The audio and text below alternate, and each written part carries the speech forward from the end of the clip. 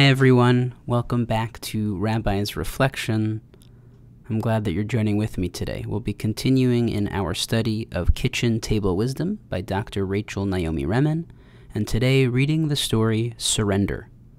Stay with us as we read through the story and then offer some reflections. Joanne's hysterectomy for cervical cancer was her 5th surgery. Shortly after her 35th birthday, she had entered into a battle with time, a plastic surgeon at her side. With his skill, she had stripped back the years, reclaiming the eyes, the chin, and even the breasts and bottom of her youth. Unwilling to grow old, she examined her face and body constantly, exercised daily, and was on a continual diet. We were the same age, but she looked 15 years younger. No one really needs to grow old, she had told me. Aging is a choice. The battle for her life began with a positive pap smear. The cancer had been diagnosed early, and a year of strenuous chemotherapy and radiation had put it into remission. It had been a tough year. 6 months after she completed her cancer treatment, we finished our work together. At the time, her hair was just beginning to grow back. Several years afterwards, in the local market, I was stopped by a handsome, gray-haired woman I did not recognize. She greeted me warmly. Seeing my puzzled look, she burst out laughing. "It's Joanne," she told me, still chuckling. "I'm growing old. Who would think that someone like me could be so grateful to have wrinkles?"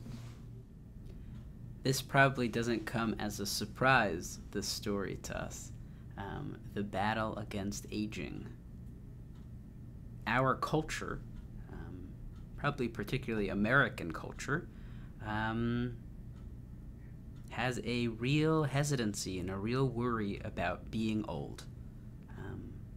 I imagine each of us may feel that in some type of way. When we were younger, we didn't think about it. In fact, we pushed that away. Just like Joan does in this story, she says, aging is a choice. I'm not going to do it. I'm going to make sure that I go through whatever surgeries I can to change my body so that I don't do this, that I don't succumb to aging, that I don't become old. But like for most of us who are watching this and participating in our reflection today, we know that aging is not a choice. It happens. The title of the story is called Surrender.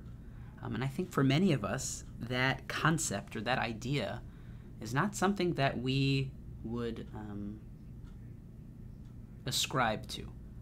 I think if you asked someone to talk about their emotional or spiritual life and ask them, do they resonate with the concept of surrender, they would say, I don't surrender. I work hard. I take advantage of things. I'm in control. Surrender means that you let go of things, that you don't do anything, that you give up. But I think what Dr. Remen is trying to teach us here and to try to point us towards is that surrender is a regular and important part of life. We regularly, daily, come in contact with things that we're not able to change, that we're not able to fix. Sure, there are many things that we can do. There are many things that we can do for ourselves that can in some ways perhaps make our lives better, make our lives more happy. But there are a number of things, perhaps, or even the most biggest things, that we can't change, that we have to surrender to. And I think when we're able to get to a place where we, as Joan said, enjoy the wrinkles on our face, come to terms with who we are and what, in some ways, life has given to us, we can come to great peace.